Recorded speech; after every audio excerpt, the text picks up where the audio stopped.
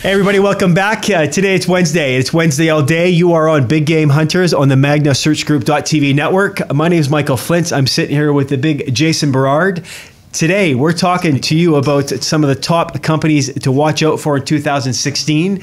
A little bit of a framework or insight on industry verticals that we think are going to be hot.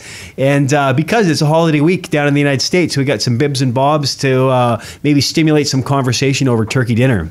Yeah, I think the big thing about the companies to watch in 2016 that we're going to feature is a lot of people are talking about how this winter is going to be dead unicorn season. We see these ridiculously high valuations on a lot of startups and a lot of tech companies. But there's a lot of money being thrown out. Oh, there's lots of money being invested in these companies, and so I think it's interesting to see, some of the companies that we've profiled here. I think at the end of the day, regardless of valuations, there's some super creative companies that are getting started, and that's key. I think that creative element is really key. Yeah, people are going like, wow, I wish I would have thought of that, right? Yeah, absolutely. I mean, listen, one company that I thought was really cool it's called 23andMe, and this is backed by Google. These guys allow users to study their ancestry, their genealogy, and inherent traits.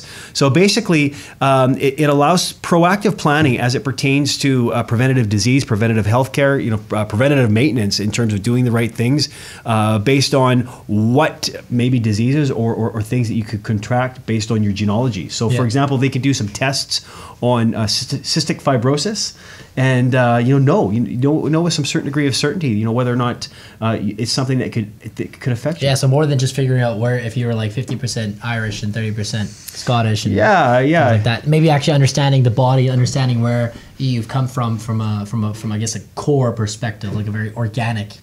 Well, this is probably as organic as it can go, but it's pretty interesting as far as I'm concerned. Yeah, speaking of organic, one of the companies that I've been keeping I've been keeping a lot of radar on the food industry, and we'll circle back to that towards the end of the show. But a lot of companies out there that are growing very fast or sold for a lot of money are in the meat production or fresh produce, and what we're seeing is people really caring about what they put in their bodies, and that's ultimately translating into companies starting up these amazing concepts like meatless meat or like vegan eggs, where we can actually sustain the world. And there's a company called Farmigo, and what they do is they go and Farmigo goes, they will deliver freshly produced produce, vegetables, fruits, and bring them right to your door. So you can order right from a local farmer that's nearby. You can eliminate a lot of the middlemen, a lot of the maybe the processed aspect of your food or any of sort of the pesticides. Order organic, and I think we're going to see more of that. Eliminating that barrier from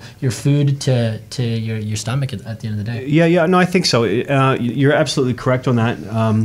I personally, I take that vantage point with my health and what I look for in companies, and the Farmigo concept is playing on the Uber of everything, delivering what you want right to your doorstep.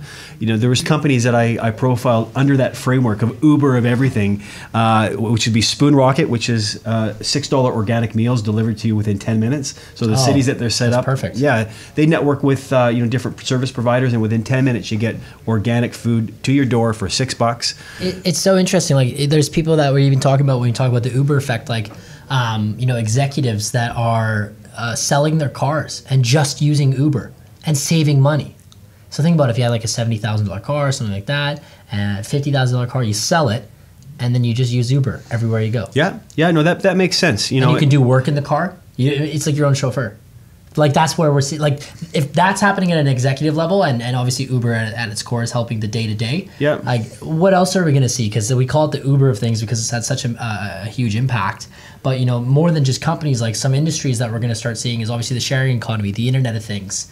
But what are some more traditional industries that have seen a lot of growth in the last couple? Well, when you're talking about executives in the sharing economy, there's a group called Industrious, and it's basically an office sharing business framework that focuses on senior level executives, law professionals, a lot of entrepreneurial type individuals that maybe don't have an infrastructure in their home office, or they need that people interactivity. Like getting around individuals that kind of create that peer or that work environment that you might not have as a small business.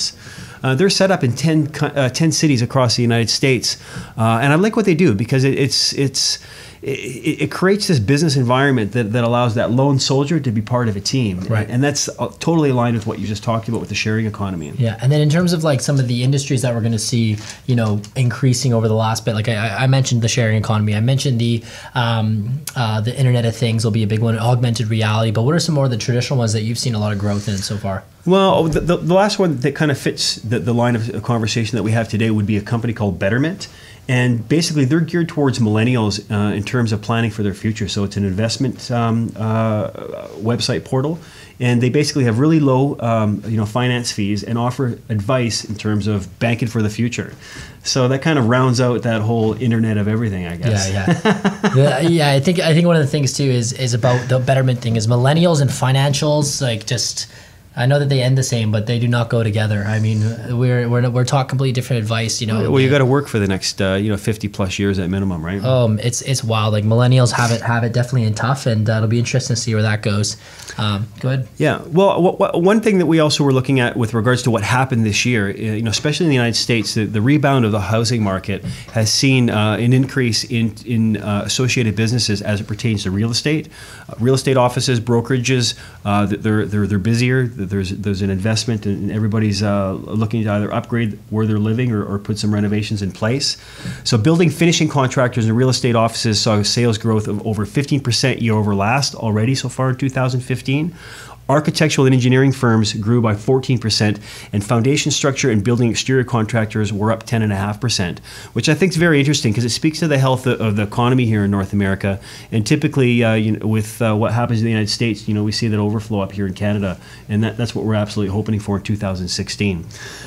Back to what we talked about at the beginning of the show, the two industries that were profiled that I found really interesting on my list was one of the number one fastest growing sectors in the United States is oilseed and grain farming, which is up 20% year over last. And specialty food stores made it on my list as well. And we talked a little about what people put in their body. Yeah, like it's wild. It's wild. Yeah, it's wild.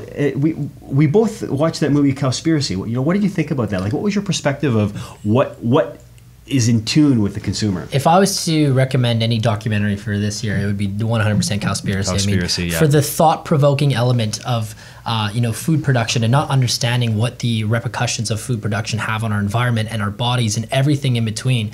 That's just a documentary that will literally blow your mind and actually change the way that you view your food. The most interesting part of this entire conversation is the fact that we decided to talk about it on Thanksgiving.